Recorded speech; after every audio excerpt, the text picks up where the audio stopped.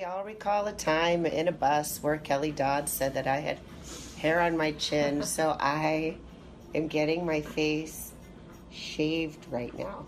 Let's have a moment of silence for the dead cat on Shannon's face. Wait a minute, that's Shannon Beador of the Real Housewives of Orange County getting her face shaved to please one of the other housewives. She is an all-star for me. I honestly watch every franchise, but you are like top 5. I love you so much.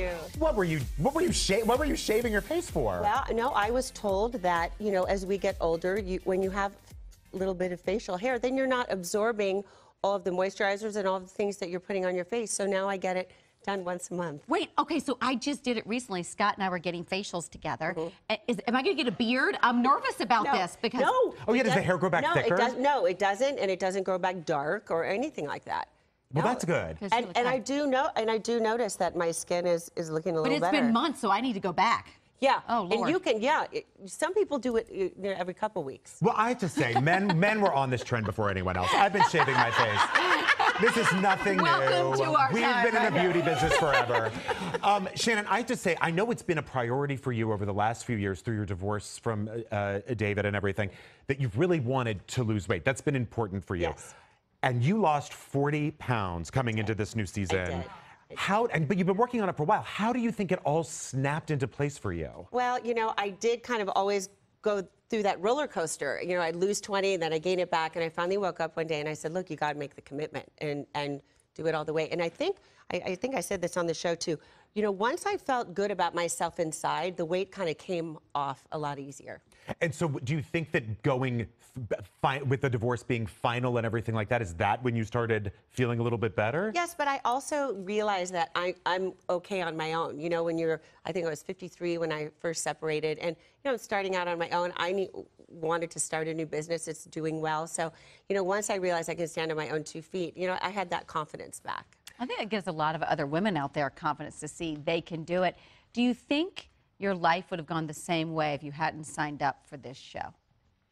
You know, no. I mean, definitely it wouldn't. But I think my marriage would have ended earlier, to be honest with you, had I not been on the show. I mean, there was, you know, just because I was out there in the public eye, I wanted to fight for my family because I do have strong family values. And so I think I fought a little bit longer than I would have. And I think as a viewer, no one had really seen that before in that way on television. Everything you do is, I'm such a fan right now. But no, everything, I'm just like, everything you do is gold. You're perfect. No, but everything that you put out there, you put out there. It doesn't seem, do you hold much back when the cameras roll? Because you really, I think, are one of the most authentic, or so it seems. Well, thank you. You know, this is my 6th year on the show, and I kind of thought through it.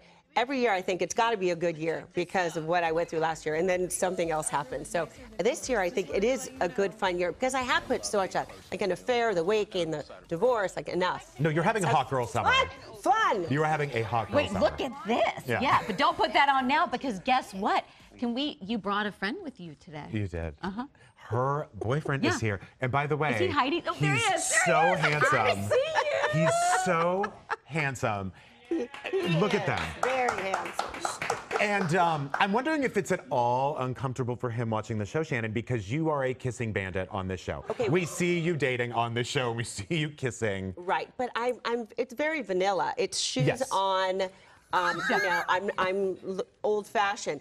That being said, I did date, and we have discussed it. I mean, it happened before I knew him, and you know, I hadn't met anybody that I cared about. It made it very clear to each person, I am not interested in a relationship. So. Now you are. What's different about him? Let's make him blush back there. I mean, honestly, I have to say he's the kindest person that I think I've ever met. He's thoughtful. He's a great father. He has great family values. We share the same faith. He's very patient with me because I can be a bit much sometimes. And I feel such a comfort and connection with him that I haven't felt before. Oh, that's really nice. Would you get married again?